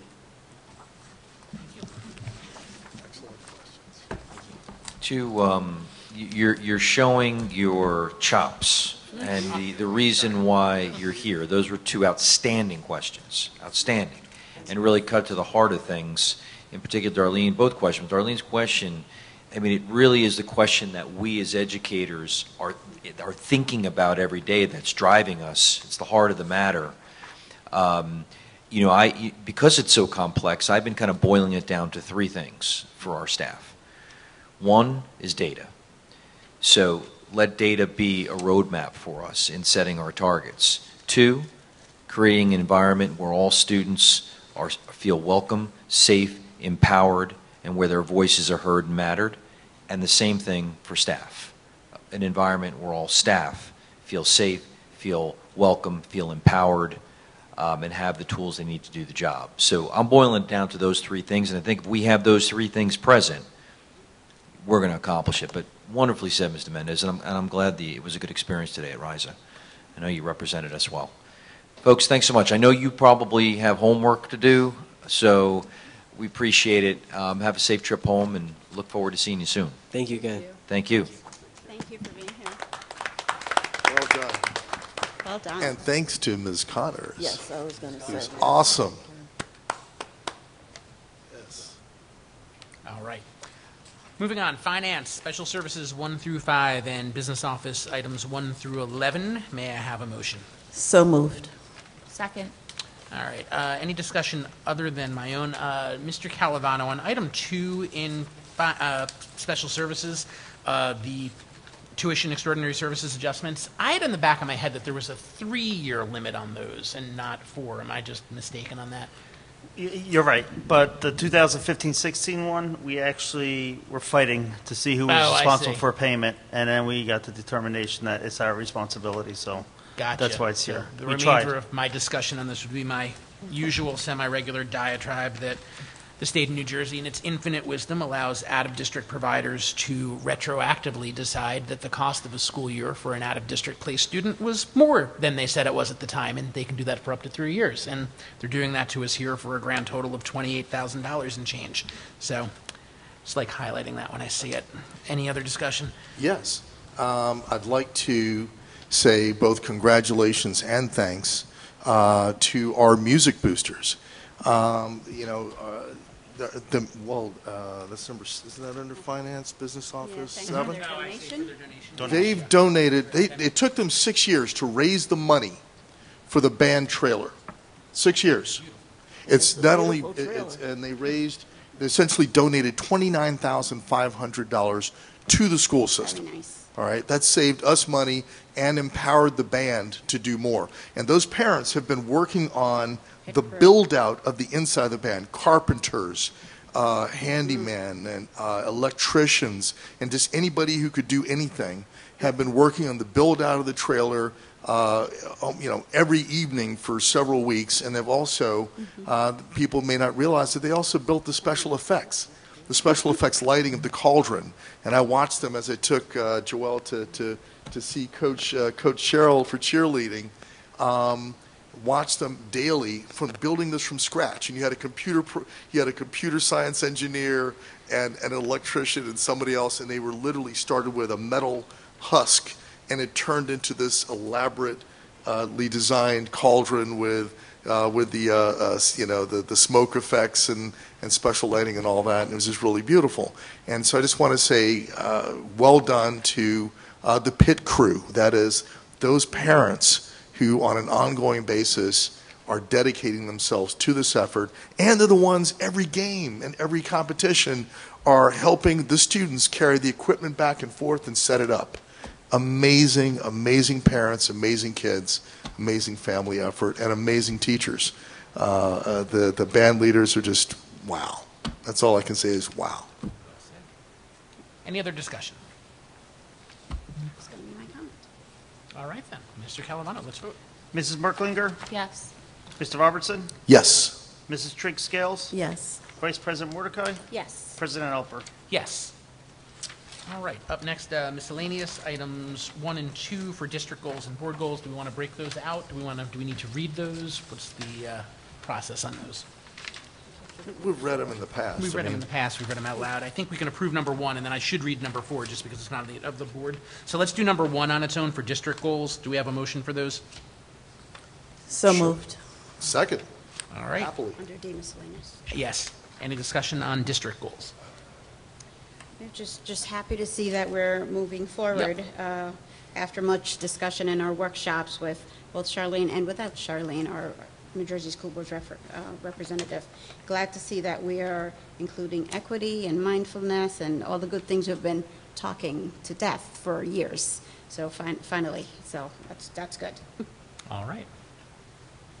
Mrs. Merklinger, Yes. Mr. Robertson, Yes. Mrs. Trigg Scales, Yes. Vice President Mordecai, Yes. President Alper. Yes.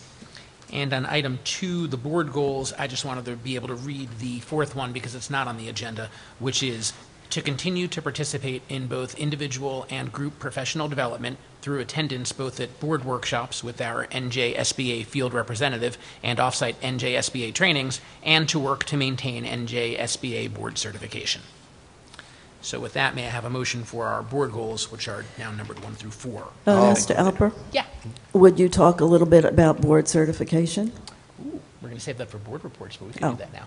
Okay. We can. So, in fact, Sandra, would you like to cover that because it's your Sure. domain? So, board professional development, every year there is one mandatory course, Governance 1, next year Governance 2, 3, and the year that you're reelected, whether it's your 4th year or your 7th year or your 8th year, you do Governance 4 again, every reelection year. And so this last week, during the Essex County School Boards Association meeting, the West Orange Board of Ed received their certification for the third time.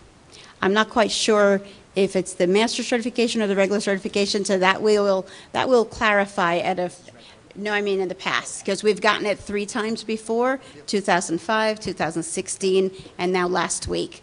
So it's been such a long while since 2005 and even 2016 that I don't remember what kind we got, but this is the third time our entire board has been certified. So congratulations to my colleagues for working hard and attending workshops together and individually and making sure we do the work that's necessary to maintain and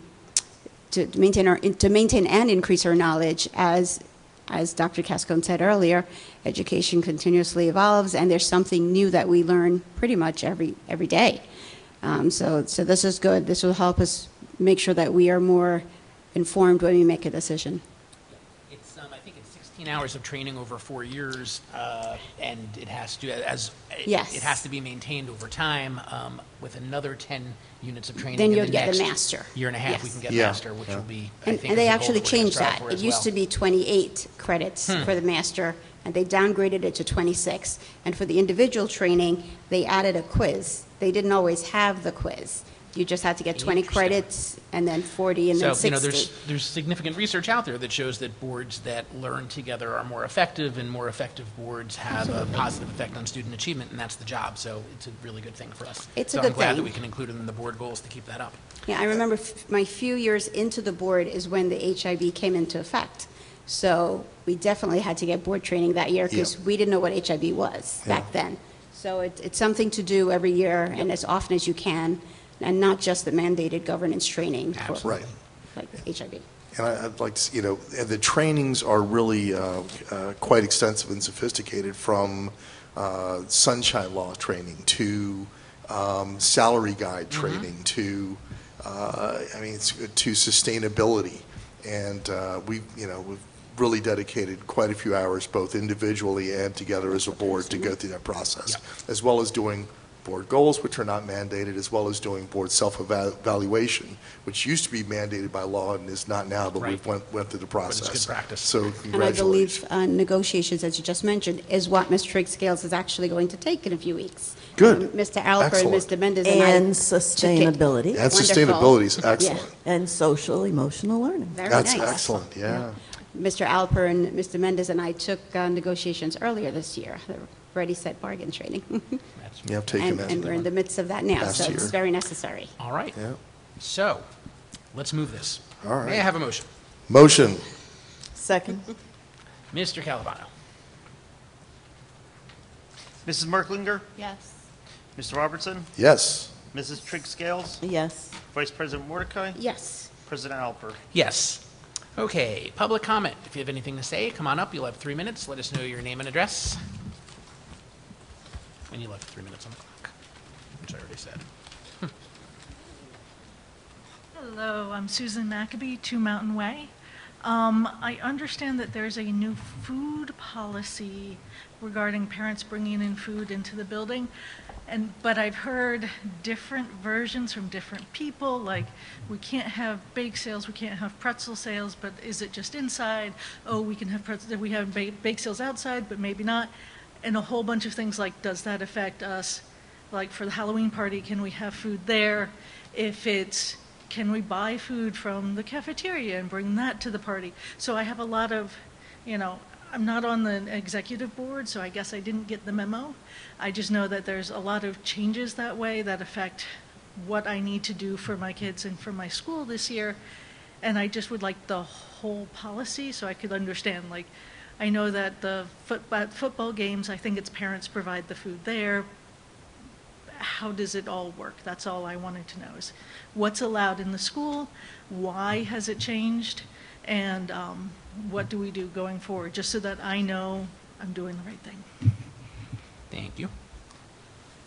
Mr. Alper, would you mind? No, not at all. Thank you so much for coming up to speak about that, and I appreciate it. I think it speaks to the need for me to put out some form of a correspondence to the parents. We've had some activism of late from our parents of students with life-threatening allergies. We've had some really productive meetings with representatives of that group. It's really kind of, I think, raised the level of awareness of a need to really develop an allergy management plan. A Board of Education policy and corresponding regulations is really the plan. So, in the absence of that to date, and we are moving expeditiously on getting that passed, this has been my recommendation to principals. We need to be aware, very aware, of the students in our buildings who have these life-threatening allergies and what those are. We need to ensure that all staff members that work with those students are aware of that. We need to make sure that all the parents of children who are in those classrooms, obviously discreetly, not identifying the student, are aware of that. What I have recommended for bake sales is that that as principals that you bring in representatives of parents who have students with life-threatening allergies and have an inclusive, collaborative conversation with those parents, because those parents don't want to bring about changes that are going to really put a crimp in other folks, students' lifestyle and be party poopers, so to speak. They just want to ensure and feel comfortable that their students and their children are safe. So bring parents in, have an inclusive conversation with them. Say, hey, listen, we'd like to do a bake sale. We'd love to actually be able to have homemade baked goods. How could we do that and ensure that you're comfortable and that your kids are safe? So one example would be to make sure that the ingredients, at a bake scale are very clearly listed.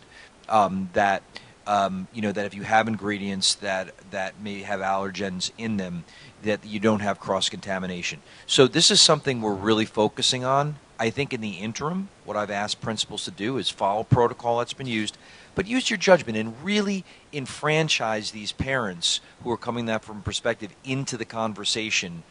And I'll tell you, they'll give you a lot of information and they'll help you guide through it. But it's not our intention to kind of shut everything down, but rather just to really make sure that these students are safe and are not put into situations where they're going to be in harm's way. But more clarity forthcoming, and I will be putting out a correspondence to parents to give them a little bit of information on that. So thank you so much. Is there anyone further for public comment? All right. Seeing none. That sounds completely reasonable. I would be, very concerned if we were losing, things like bake sales, holiday parties, and, like the International Food Days where families, cook at home foods from their countries of origin and bring them in. And, it's a big thing some schools do. So hopefully that can be worked out and the conversations can be had quickly and we don't find that, people are missing out on bake sales and everything else, because that wouldn't be great. And I'm glad to note that I am meeting with the elementary principals, which is really the group for which this is really relevant. I'm meeting with them tomorrow, and this is an item on the agenda, so I think I can provide some clarity where there isn't kind of a knee-jerk and extremist reaction, as might be the case in some buildings, but that we're just being judicious and measured in how we approach it. All right. Board member reports. Ms. Trigg-Scales. Well, good evening again, everyone. And so I think this is the 14th day of school. Does that sound about right? And the 11th week that we've had Dr. Cascone as our superintendent. I think that's about right. I think. But who's counting? And I just think it's wonderful. I mean, his exuberance is catching. Your expertise is welcomed. And you're managing 12 schools, central office staff, 7,000 students, 100-plus staff, and a host of requests from your board. I'm just so impressed with the communications, and the morale seems to be rising, and the confidence and trust seem evident. And so I'm just happy you're here. And I think this marriage is off to a very good start.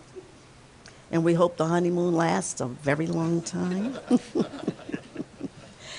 And I should have said this when the liaisons were here, but our young people are precious, precious jewels. aside from being our future, and we want to educate them well because they'll also be our caretakers.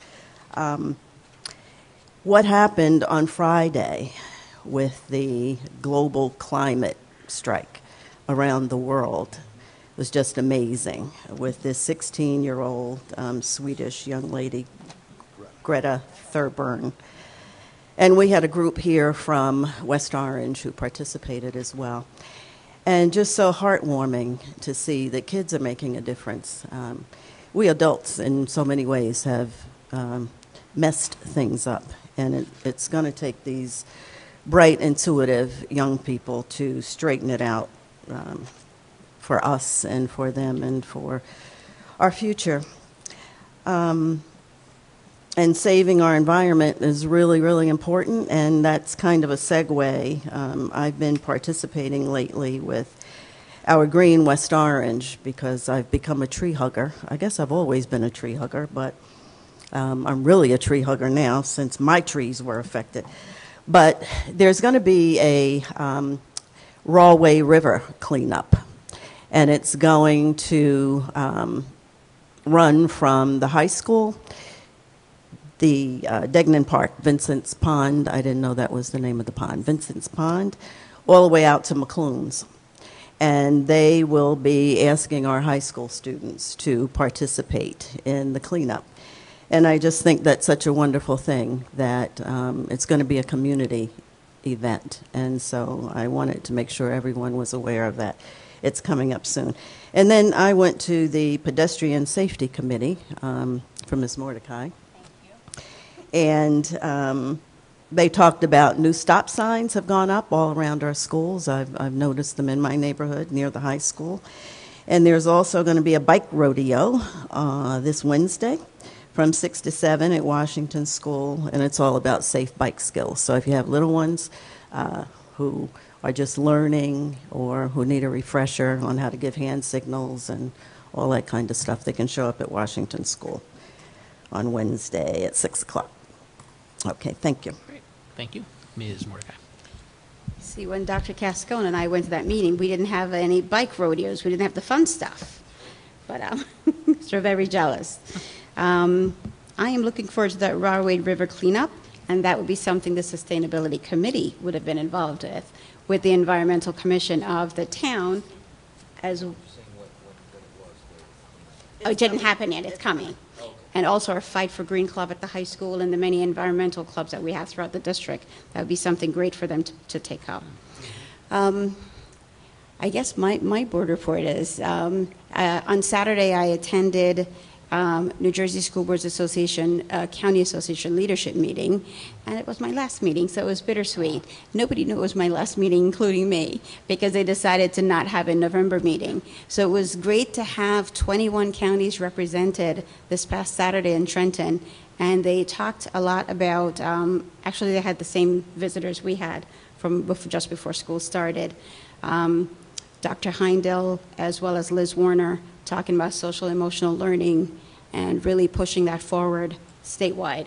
So that was a great place for them to be because they had 21 counties represented there. And I'm looking forward to us as a district hosting them with the schools support network and everything else that they're doing, because that would be beneficial to all our faculty and staff. Yeah, and that's it for me. All right. Easy weekend. Mr. Robertson. Lots of driving.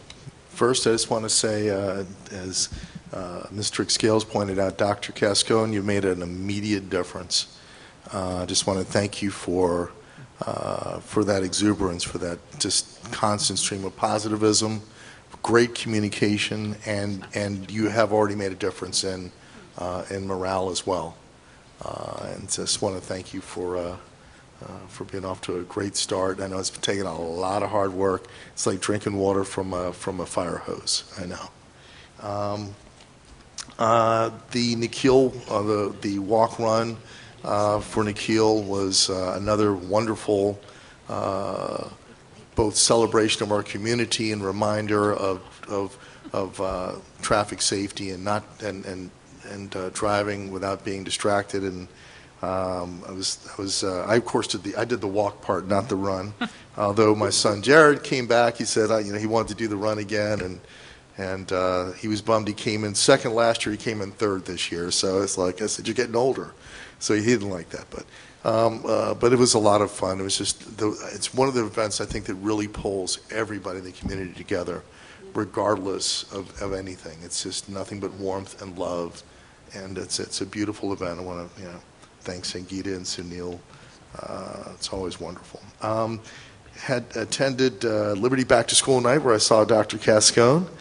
And for us, it was our Joelle's 8th grade now. It's our second time around at Liberty, and we feel lucky that she got a couple of the teachers that we loved before when Jared was there with Mr.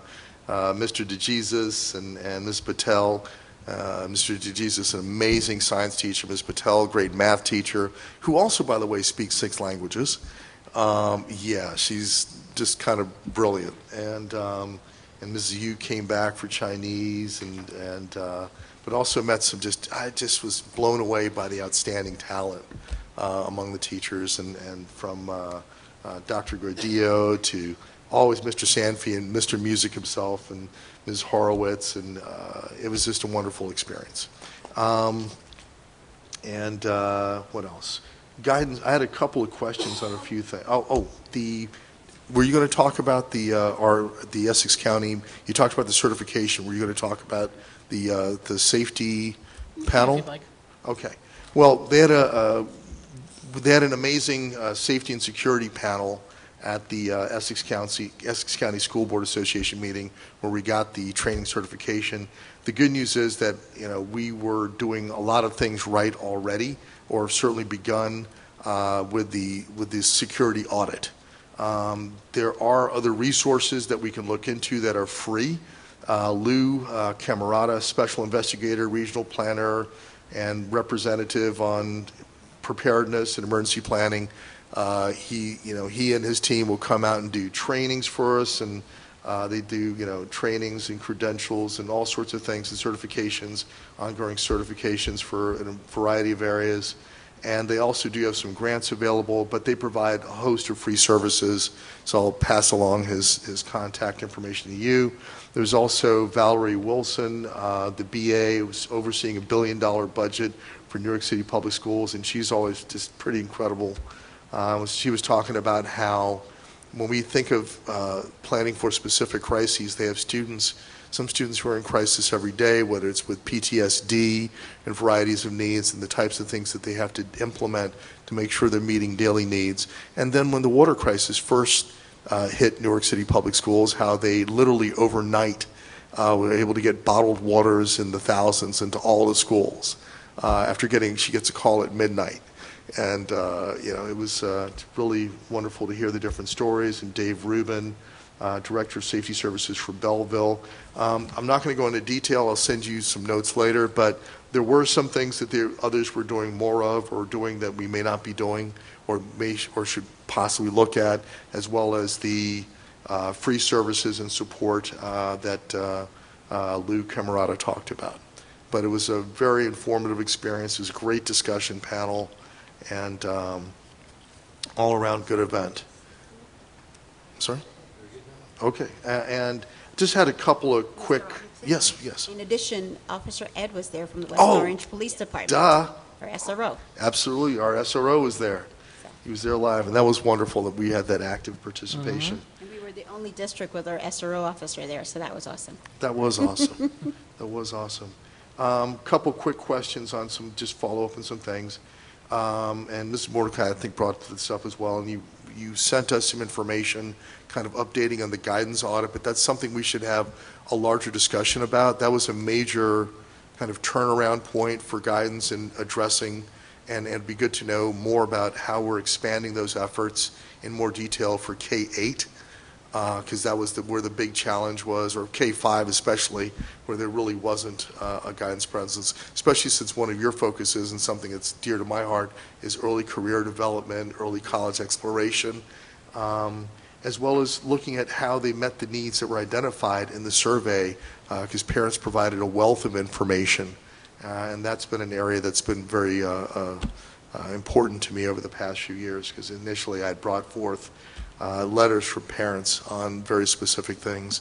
And I'd like to know also more about the training they're getting to better meet the needs of for college applications, because we found that some had more experience or some were better trained than other guidance counselors, and kids were getting a variety of direction and not always what they needed. Our guidance counselors are very dedicated, very loving, and overall great, but we're in continuous improvement from mindset, so we can always do better, especially when we're helping to direct kids' lives. I'm sorry? Did you want to make, okay. The other question I was going to ask about had to do with when we can, right before graduation, and my son graduated this year, I had received kind of anecdotal reports. We knew that our graduation rate was the best ever, 91.5%, but I had received anecdotal reports about our college attendance rates increasing for 2-year, 4-year, and in total. And it would be great to see the actual data as well as get that final list. I got the acceptance list, but not the actual attendance list. It'd be great to actually see that and the data, and to then also look at how we're doing in terms of from both a gender and ethnicity standpoint.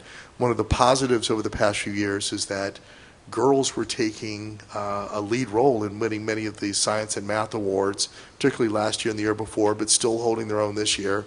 And that was so where a lot of districts struggle with girls, our girls were excelling, including Sinai's sister. And and now I'm wondering, how are our boys doing, particularly boys of color? And it would be great to maybe step one is just get the data as to how we did, because that's also a PR story that we can put out there, good news story. And then second is getting the data as to how we're doing from an equity standpoint, equity and access standpoint, so which I know that you're pulling together gradually. But if we get that first part soon, that would be great. Yeah, I owe you, I've only provided a sketch of the college information forthcoming this week. That'd be wonderful. Yeah, I got your inquiry, and more details coming. And I owe you an attachment, which I left off the last report. So wonderful. Checks in the mail. Checks in the mail. Wonderful. You're good for it, I know. It's all right. Thank you. Ms. Merklinger. So I just want to echo my peers. Scott, I think you've been a great addition, and definitely love the positivity that you've been bringing to West Orange and our school districts.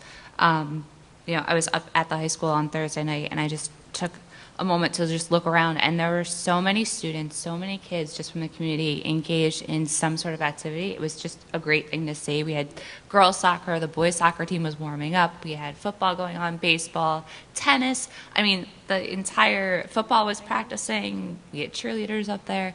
I mean, it was just massive numbers of people, but everyone was just working together.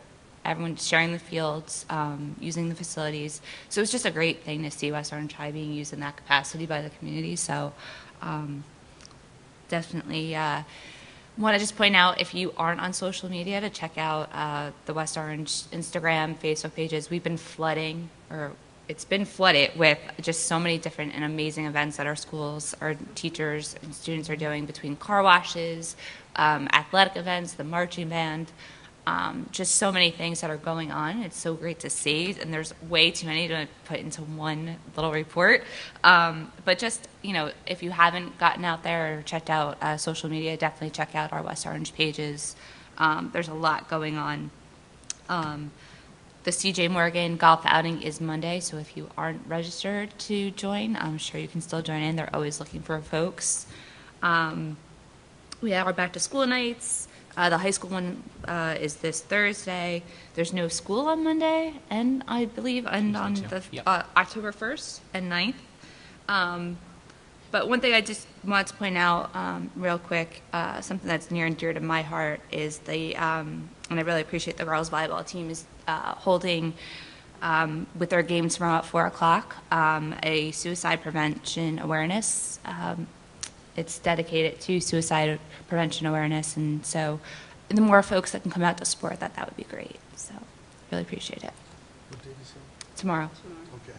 Oh, the tomorrow. girls volleyball, that's Girls right. volleyball. I've got a Girl Scout meeting, unfortunately. Yeah, I mean, unfortunately, it's tough to be in a lot of places. We have so many things going on. I find myself Saturday, I was running around all over West Orange between different sporting events, and same thing on Sunday. So, there's just so many events, which is great. It's just hard to be all in one place, every place at one time. So. Yeah, there's been a ton. Dr. Cascone and I obviously echo everyone else on your presence, but Dr. Cascone and I hit a bunch of them this Saturday and Sunday, to Saturday, I guess. We were at the Gregory Car Wash, although separately. We were at the Hazel Carnival. We were at the other thing. But what I wanted to talk about was, and you probably can't tell at this point a week later, sadly, but Saturday the 14th, I guess it was, we both had our head shaved for childhood cancer research at St. Baldrick's at the Shillelagh. Together, between the two of us, we raised just under $1,600, which is good. But I want to give a shout out to a teacher in the district, Meredith Schwartz, who also had her head shaved, which is obviously a much bigger commitment than us relatively bald guys to begin with. Definitely. She has raised just over $8,000, which is incredible. So Very nice. hats and hair off to her. And that's all I've got.